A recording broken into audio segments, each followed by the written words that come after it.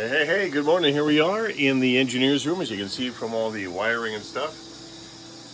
We could fix that. Yeah, we could do that. Okay, from the mycarebenow.com newsroom, which is just down the hall behind you that way. Got a few stories coming up. One of them talking about keeping the downtown of Quesnel a little more active after 5 o'clock instead of the way it is now, where after 5 o'clock, ooh, hey, where's everybody? Where'd everybody go? So they're going to try to change that up with the Alive After 5 program.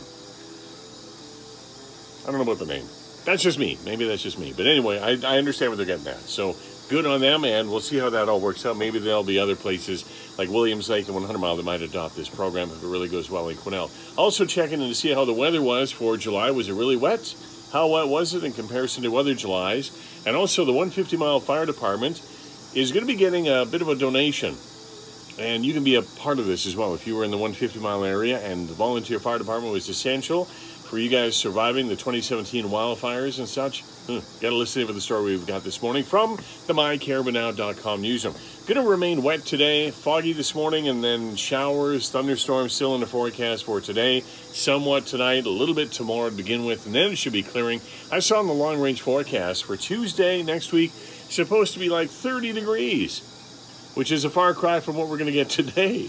So anyway, the weather's going to get nice, probably just in time for the long weekend. We'll keep our fingers crossed for that. Sports, got a few things on the go for sports.